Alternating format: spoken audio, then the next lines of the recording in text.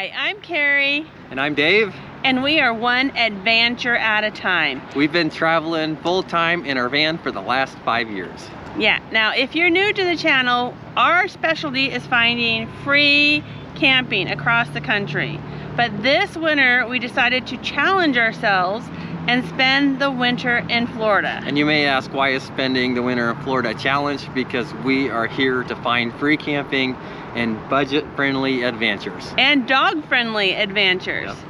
Now, there are a ton of campgrounds and RV parks in Florida, but there are also a lot of snowbirds. Yep. So those tend to fill up rather quickly.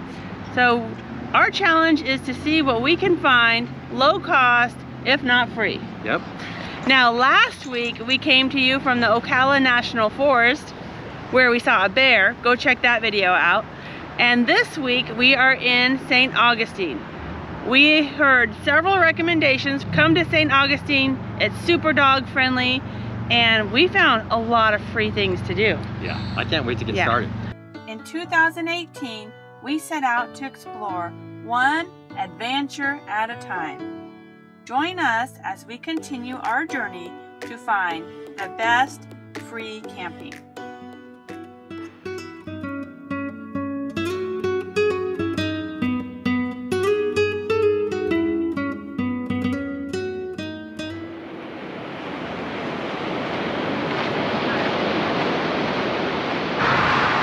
We are currently at Surfside Park, and this is in-town free parking. I read that all of the beaches in St. Augustine are dog friendly, with the exception of Anastasia State Park Beach. Okay. So we're gonna go find out if that's true. This is our first stop in St. Augustine. It's the most important stop because we gotta get him on the beach. Time for Roodle to play. All right, this is what we wanted to see. It's a pet station right before you enter the beach. Come on, Rouge, let's go see. He's already excited. To the beach we go. First time we've seen the Atlantic Ocean in over 2 years. Roodle's so excited.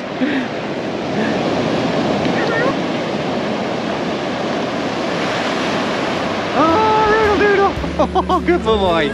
Good boy. Good boy, Roodle. Oh yeah, got the zoomies. Good time on the beach. Good boy, Roodle. Good boy, Roodle.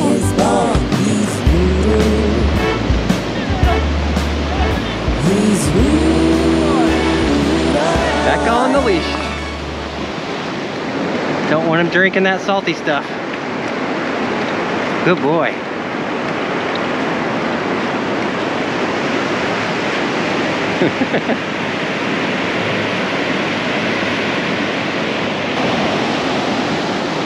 What do you think, Roodle? It drops off right here.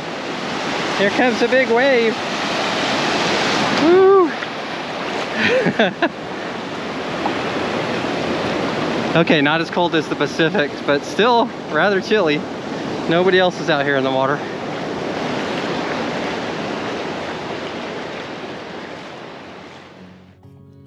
On September 8, 1565, Pedro Menendez set foot on the shores of Florida, removing the French colonists in what some have called a brilliant military maneuver, naming the settlement St. Augustine. With the English and Spanish continuing to fight over territory, the Spanish began construction of a fort to protect the city. They successfully turned back attacks on St. Augustine in 1683, twice in 1702 and 1740. After decades of successfully defending the city, in 1763, Spain gives St. Augustine to Britain in exchange for Havana, Cuba, but regains the control of Florida 20 years later and eventually sells Florida to the United States in 1821.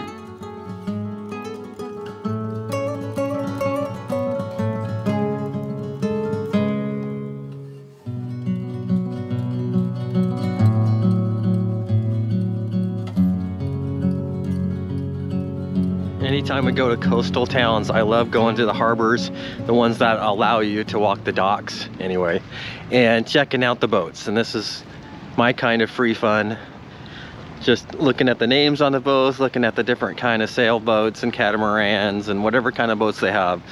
I like them all, so this is fun for me. Yeah, let me know if I'm weird or not and you like to do this too, because I've actually never met anybody else that likes to do this. Oh, that's a nice sailboat there.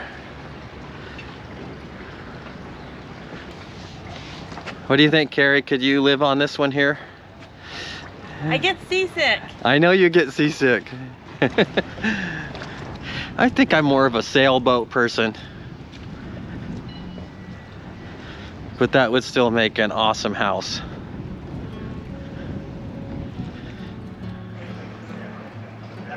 I really enjoy walking around town and looking at the old houses and the architecture. Some of these houses have been around since the 1700s. Yeah, this is a great free thing to do in St. Augustine. There's a lot of architecture and old things to look at, and it's pretty awesome. Yeah, just walking around town.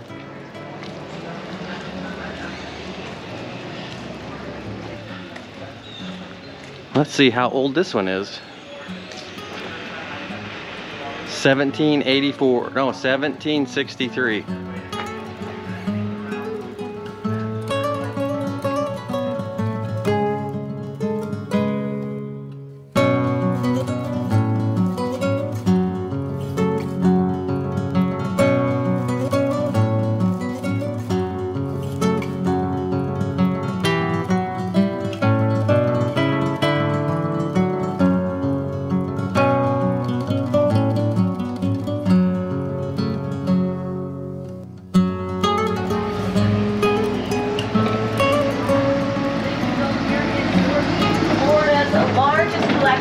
Victorian-era homes, and I think that they are gorgeous. If you're not able to do the walking tour, there are the red trolley and the green trolley.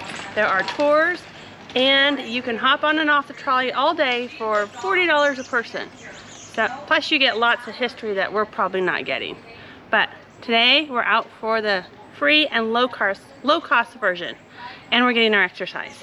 So onward ho to the distillery. We just made it to the distillery finally.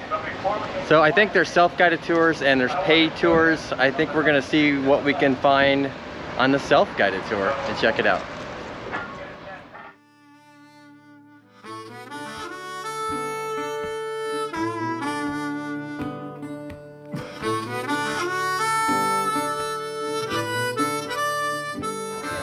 Florida Mule. Our Florida Mule is made up of 1 part vodka, 1 part mule mix, 2 parts seltzer water. Now the vodka we make here in-house, and it's very unique. It's made from locally grown sugarcane. Instead of being made from something like potatoes, it makes it very smooth. And in our mule mix is going to be lime juice, ginger juice, cinnamon, sugar, and a hint of cayenne pepper.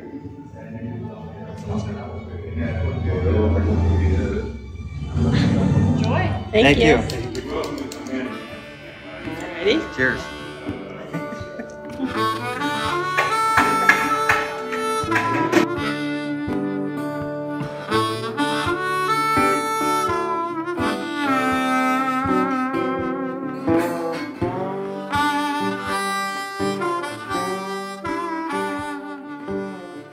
This is maple syrup, and it's aged in a bourbon barrel. That sounds pretty good. We're going to use bourbon barrel for about 6 months to a year, giving it that golden color right there, as you can see. We bottle it up at 90 proof, and then we pair it with our tiki mix, which is made with coconut cream, pineapple juice, almond extract, lime juice, ginger juice, and nutmeg. This one sounds up my alley. Pretty good.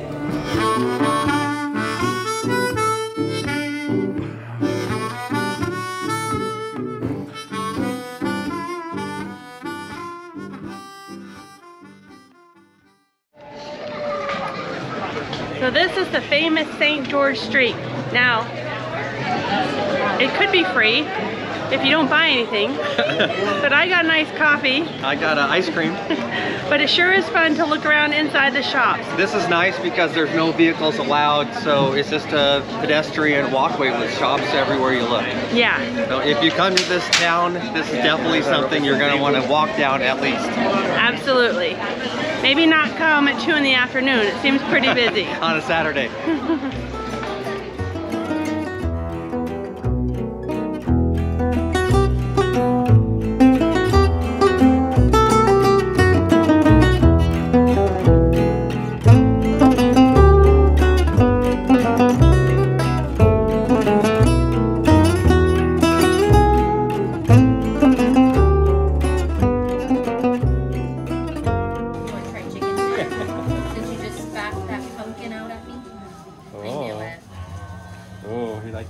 You like those, Roodle? We might have to get him. Roodle the doodle.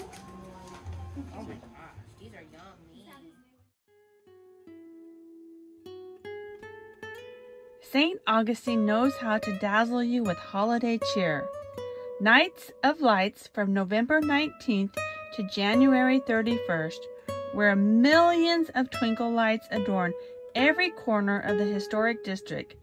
Shops stay open later, and a variety of tours are available. Not to be confused with the Regatta of Lights, which is coming up at the end of this video.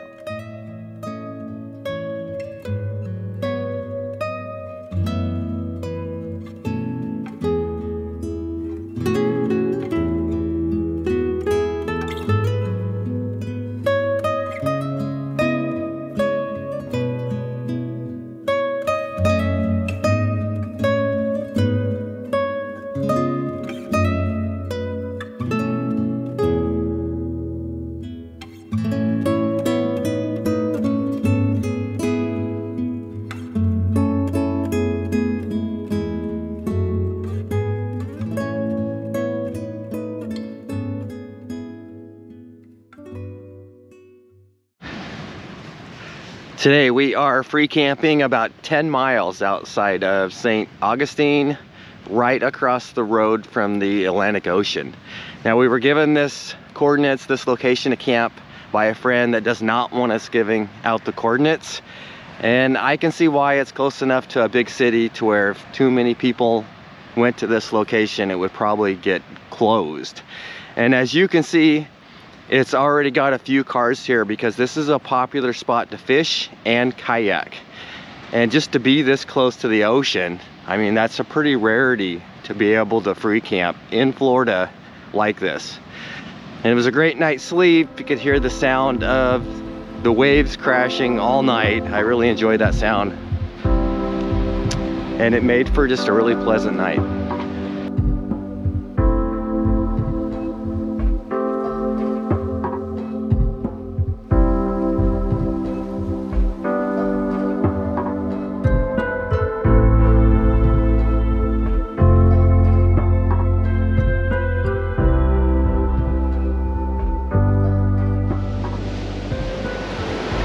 A great way to start your day in St. Augustine is sunrise at the beach.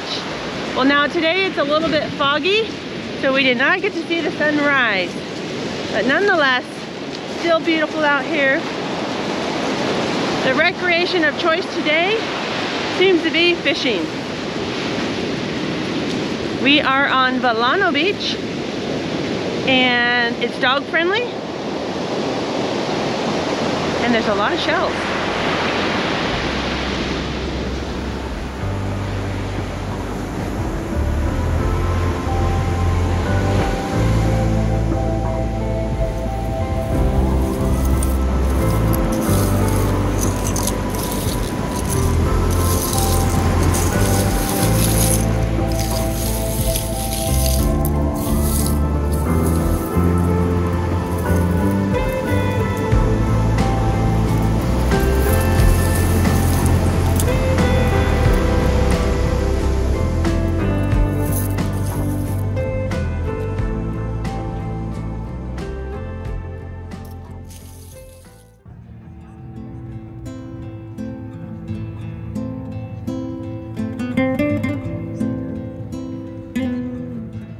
This is a national monument. It's Castillo de San Marcos. So for us, I'm a veteran and I have veteran stamped on my driver's license. So all I had to do was show them that at the check-in stand, and they gave me this America the Beautiful card. Military card. Yeah, military card. So this gets us in, well, it gets me in plus 3 other people. So that's pretty cool. If you don't have this done and you have veteran stamped on your driver's license, you can get this super easy. And if you're not a veteran and you have America the Beautiful pass, that will also get you inside here. And if you don't have a pass to get in, it's $15 for adults, and if you're under 15 years old, it's free. Okay, so let's go inside and see what we can find out about this fort. Again, this is Castillo de San Marcos. This is very cool. You think this is a moat? It sure looks like a moat. It looks like that should be full of water. I mean, it's got a seawall, and then you could put alligators in it. It looks like this may be functional, so you can see the chain going up to the top and then the pulleys up here. So you should be able to raise this drawbridge up, and that would make sense for this being a moat. Check out this big sliding door. It's just like the castle in the movies that you see. And this thing is 4 inches thick. Maybe 6 inches thick. So that slides right in front of the entryway. Yeah, that's cool. And it looks like it works too. Castillo de San Marcos broke ground in 1672, and by 1756, a mere 80 plus years later, all the rooms and walls were completed with solid stone. It is the oldest masonry fort in the continental United States. During the British attacks in 1702, the Castillo de San Marcos was the only structure in St. Augustine to survive invading British forces. Although the fort has changed possession 4 times, it was never taken by force. Apache, parallel to Hermosillo. Bandigano, Santa Barbara. Cargan. Isopo la letra. Cover your ears. Fuego.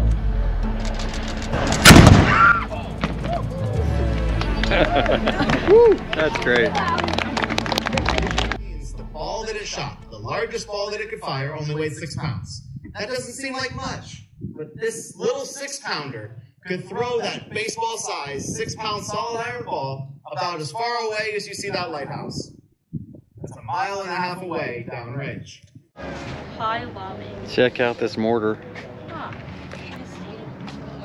So that one shoots up high, goes a short distance, and can explode depending on how they load it.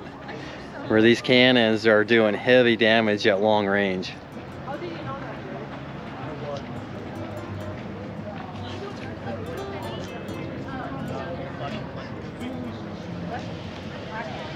And these shorter ones, these are howitzers. So this is kind of a mix between the mortar and the cannon. Medium range, lots of damage, but not quite the distance. That's cool. This is a cannon, and I just didn't realize how thick the metal is. Several inches thick, and you can see down the end of the barrel. That's crazy.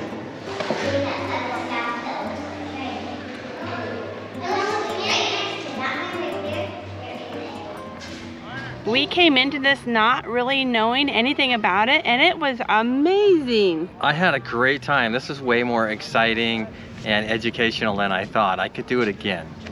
Yeah, you're definitely gonna need an hour, maybe 2 hours to go through here. We highly suggest it. The presentation, the way they laid it out is just outstanding. Yeah, it's like the best way to learn history when you're right here experiencing it. And it's in downtown St. Augustine. Yes. You can't miss it.